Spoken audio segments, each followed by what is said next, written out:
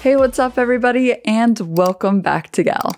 First off, I just want to say thank you guys so much for all of the loving support for Premier Pup the last 5 months during his battle of cancer. And unfortunately, last week he did pass away. And Pup was really the most amazing dog, and he really will be missed so much. And animals are your family, and having him pass was really, really difficult. You can never prepare for something like that. And over the past month, when I've taken a break, it's been a period of grieving. And I know that Spike, which was his name, also known as Premier Pup, he always loved it when I filmed. Like, it just brings joy to me to remember that he will always be here by my side when I'm filming and when we're going on walks and taking breaks. And I know that he will always be here. And, you know, he wants, I know in my heart he wants me to continue making videos because I know it makes me happy, it makes him happy, and my family happy. So before we jump into the video, I just want to take 30 seconds or so just to honor his memory. So I'm just going to play a little video here of some of my favorite memories with Premier Pup.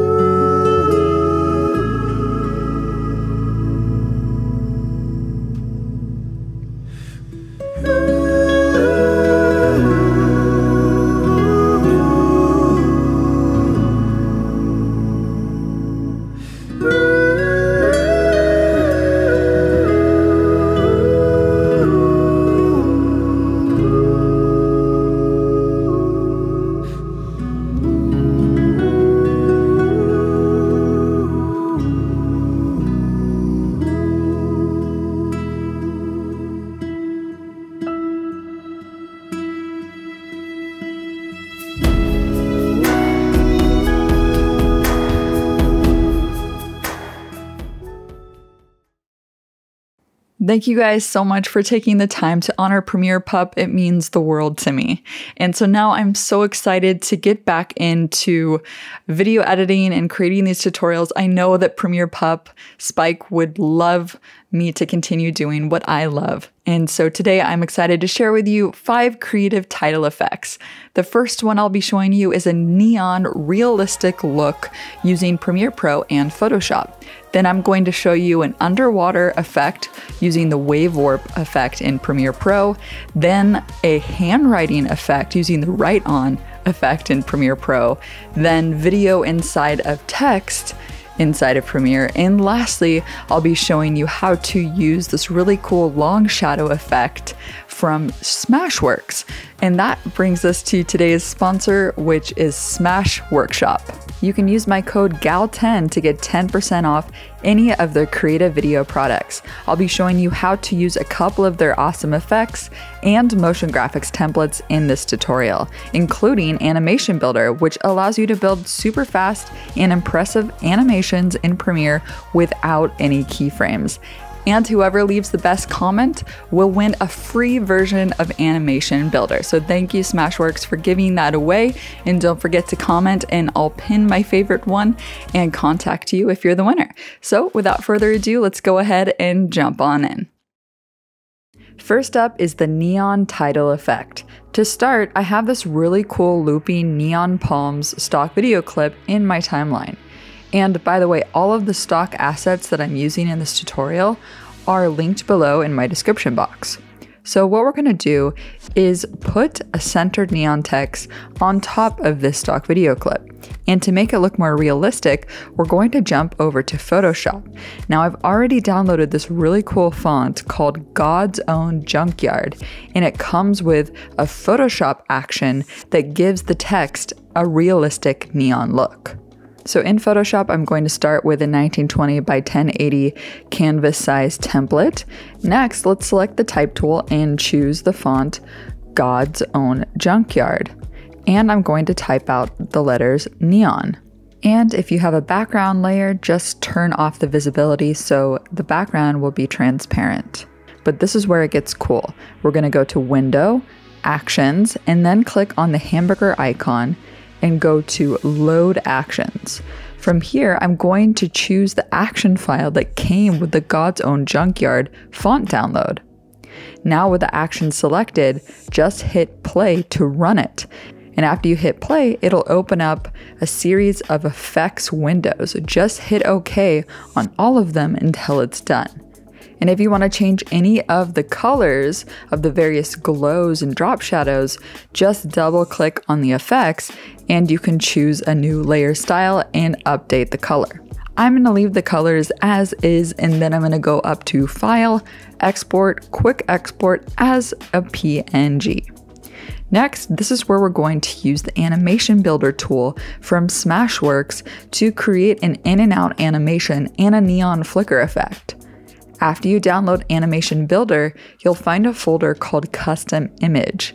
In my case, I'm going to be using the Custom HD Mogurt file with my neon PNG file. To make this work, you need to go to smashworkshop.com/customizer. And this is where we will drag and drop the customhd.mogurt file. And here we can also add in several of our own custom images, but in our case, I just have one. So I'm going to add in my neon.png file, and then I'm going to select Generate Template. And I'm going to call this Neon. This will auto-download the new Mogurt file with my neon type added.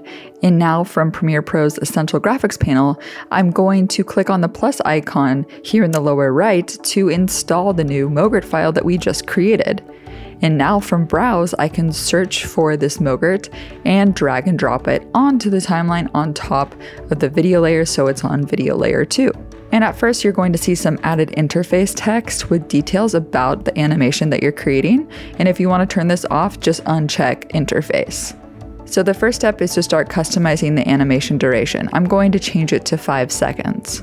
Next, let's go to object placement.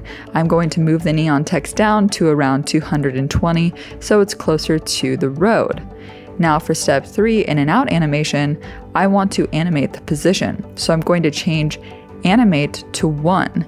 And I'm going to keep the direction at 180 degrees, but I'm going to change the animation type to a bounce by selecting 3. And I'll keep the rest of these in and out animation parameters the same. And next onto step 4, which is looping animations. This is where we're going to create the flicker. So go to animate opacity and select 2 for flicker. And now we can hit enter or return to render out the full effect. And here is the final result. You can see how it nicely bounces in, flickers, and then it bounces out at the bottom. Next is the underwater effect. First, let's go to the type tool, then click on the program monitor to type out the word that you want to animate. I'm going to type out underwater. Then from the Essential Graphics panel, I'm going to choose a typeface I like called Jack Saxophones, which is available on Envato Elements. And next, I'm going to adjust the text size and use the Align tools to center the title in the frame. Then let's select the text layer from the timeline, and from Effect Controls, we can go to Blend Modes, which is underneath Opacity. Here I'm going to click to the drop down and I'm going to choose Soft Light to blend it better in with the background. Next, it's time to add a water wave effect. Go to the Effects panel and search for Wave Warp. This is a built-in effect and it's free, so just drag and drop it on the underwater text layer. To customize the animation of the wave warp, go to Effect Controls, and here you can adjust the wave height and width. I'm going to make the wave width a lot bigger to around 100, and I'm going to reduce the wave speed to about 0.5. To add a final touch, let's go to the Effects panel and search for Directional Blur by Film Impact. It's a paid-for plugin, but I use a ton of their transitions and they're great. Once you apply the transition, click on it, then go to Effect Controls, and from here we're going to make sure that the angle of the transition is 180 degrees, so it blurs in up and down, and I'm going to increase the blur amount to around 90. And then we can select this transition and hit Command-C on a Mac to copy it, or Control-C if you're on a PC, and then I'm going to select the end of the title layer and press Command-V to paste it, or Control-V on a PC to paste it to the end of the clip. And now, after I hit return or enter to render it out, this is our final effect.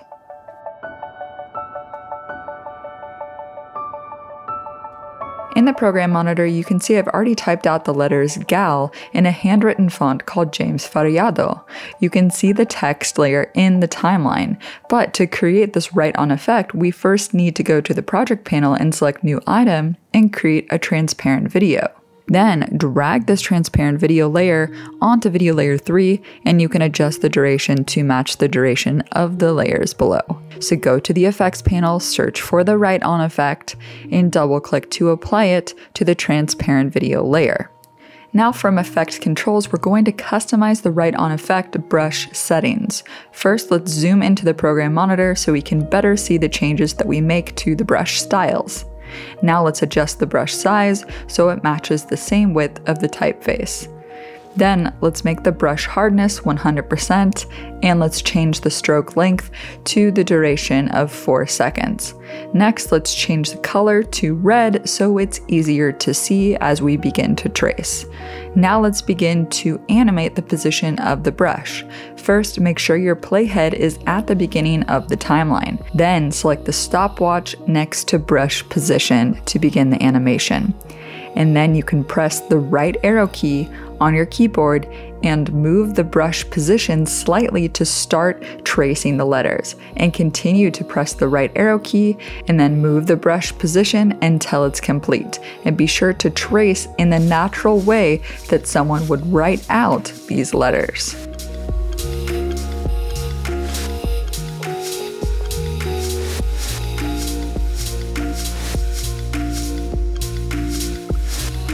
And once you're done, we need to do one more thing. We need to go to Effects and search for Track Matte key. And now let's drag and drop this effect on the text layer, not the transparent video layer. Then from Effect Controls, go to Matte and choose Video Layer 3, which is the transparent video layer. And now we have our final effect. Next is the Video Inside of Text effect. Here in my timeline, I've already created a text layer that says Video Inside of Text. Be sure it's a large, bold font because the effect works better. Next, from the Essential Graphics panel, choose New Item and select From File. Here you will choose the video clip you want to be inside of the text. So now the video clip is inside of the Essential Graphics panel. Just be sure that it is underneath the text layer. And the next thing we need to do is select the text layer and then select Mask with Text. And now when we play it back, you'll see that the video plays inside of the text. And that's it. It's really that simple. Now let's go on to the long shadow effect. Another great motion graphics template from Smashworks is their long shadow effect. After it's downloaded, go to the Essential Graphics panel and select the plus icon in the lower right to install. Once installed, you can search for it with the Browse tab. Here I have this space stock video clip in my timeline, and I'm going to drag and drop the long shadow effect Mogurt on top of this video file. Then from the Edit tab, I'm going to start customizing. First, I'm going to type out outer space. Then under Text Properties, I'm going to change the typeface to a font I downloaded called Sledge Rough. Then you can customize the text size and spacing until it fits what you like. You can then choose to increase or decrease the outline of the text. In my case, I'm going to drop it down all the way to 0. And now on to customizing the shadow. First, you can turn off the gradient mode if you like, which will make it a solid shadow, but I personally like the gradient, so I'm going to keep it on. Next, let's change the color. I'm going to make it a nice orange so it complements the purple in the space background. You can also adjust the length of the shadow if needed using the slider, and you can also adjust the angle using the light source. I'm going to change it to around 60. And then I'm going to reduce the gradient intensity to around 60 using the gradient intensity slider. The last thing I modified was underneath animation. Here I'm going to choose the right in animation and adjust the speed to 2. And now we can hit enter or return to render it out. And this is the final long shadow effect.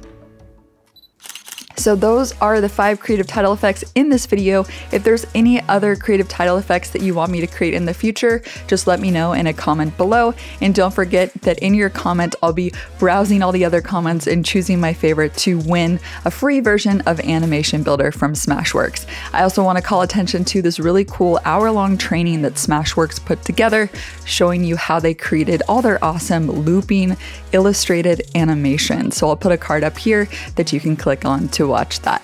And don't forget, you can get 10% off any of their products using my code GAL10. And lastly, I want to introduce you to a new family member of the GAL team. It is Premiere Pup's sister that he unfortunately did not get to meet. We are planning on getting a new puppy sister for Spike, just picking her up 2 days after he passed, and he did not make it physically, but we know in our hearts that Spike would want us to continue to get May, and she will always be his sister. So I'm really excited to introduce you to May 4th. She was born on May 4th, so all of you Star Wars fans, May the 4th be with you. And yeah, let me go get her and I'll put her on screen. So this is May 4th. She is just 7 weeks old. She just woke up from a nappy. And she's just a little bundle of joy, and honestly, I don't know how I would be even filming this without her. Spike blessed us with this little bundle of joy that is his sister, always and forever, and she's just the cutest thing. So, do you want to say anything, May? She's been destroying the home, peeing, pooping everywhere. I feel like a real mom waking up every hour, but she's a little bundle of joy. And so I'm so glad to introduce you guys to her. And yeah, we'll see you next time. Bye.